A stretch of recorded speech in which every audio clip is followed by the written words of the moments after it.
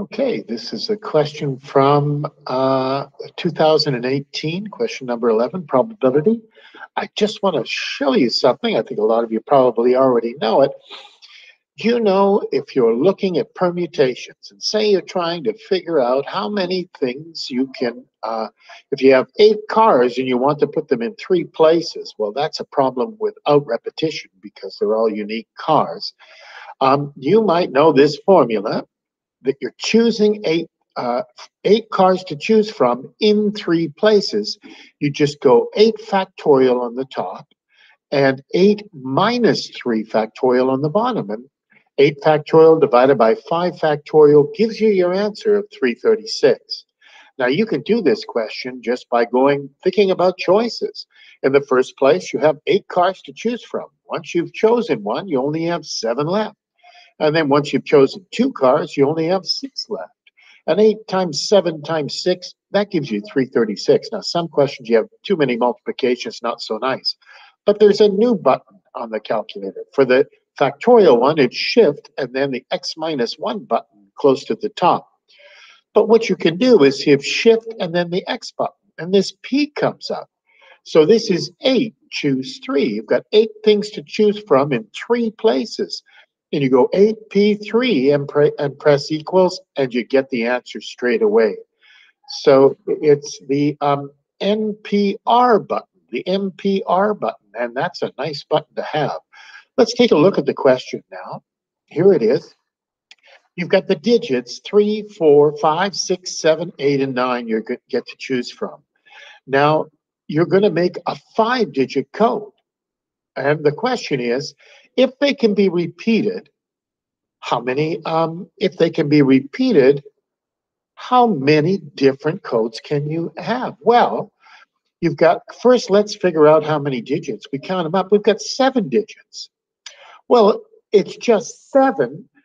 Then think about it as choices, you know, and you put down your 5 boxes, you'd have 7 choices times 7 times 7. That'd be just 7 to the 5th power. And that's your answer, 7 to the 5th power. In the 5 different places you're choosing from in your 5-digit code, you have 7 choices each time. 7 to the 5th is 616807. Okay, the next question. If they cannot be repeated, well, one way of doing it is just 7 times 6 times 5, like that, until you've used up the 5 boxes. But another way is just to go 7, choose 5. It could be 7 factorial over 2 factorial. So it's really 7 times 5 times 4 times 3, and that will give you 2,520. You can go 7 factorial over 7 minus 5 factorial, and you'll get the same answer. Or you can use this NPR button, and it's 7P5 gives you 2,520 choices. Okay, now this last question is a little more tricky. It gives you 3 conditions. And it says how many unique 3-digit codes can be formed. Well, this one, it's best to just look at the boxes. And then you can say, okay, the digits can be repeated. Well, if I could use all 7 numbers, it'd be 7 cubed, you know? If I could use, if there were no conditions on the first or the second or the third, it'd be 7 cubed. But let's go on to the next one because it's going to restrict us. The code is greater than 400, so it could be a 4 is okay, but less than 600. So the only 2 numbers you could have in the first box is 5 or 6. That's 2 choices there. Let's look at this one here. The code is divisible by 5.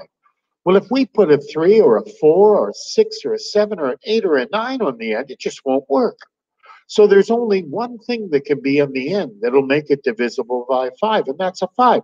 So there's 2 choices here. That's a mark. There's 1 choice here, but in the middle, it's okay to repeat numbers. You've got 7 choices, and that's why your answer looks like that. 2 choices in the first box, 7 in the middle, 1 on the end. You actually get a mark for each one. But the Key thing is put the boxes down and think about how many choices do I have on the left? How many choices do I have in the middle? And how many choices do I have at the end? And that's how you do it. Okay.